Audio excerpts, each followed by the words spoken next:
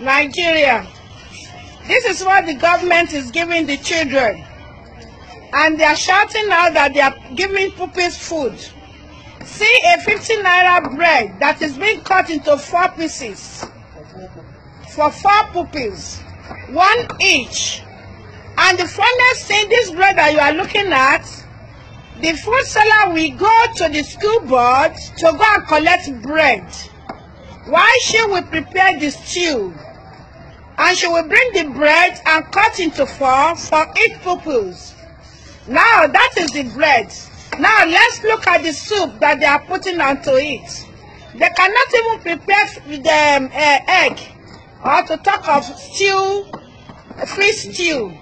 See what they are preparing. Madam, open it, let me see. That is the soup that they are preparing. Can you see? So, madam, put example of what you are going to put the puppies there. Let me see the way you are going to serve it. Okay, can you see? Is this enough to feed a child for a day? And the government will be shouting that they are giving puppies food. Nigerians, it is time for you to raise this out. Let's join hands together to make this country great.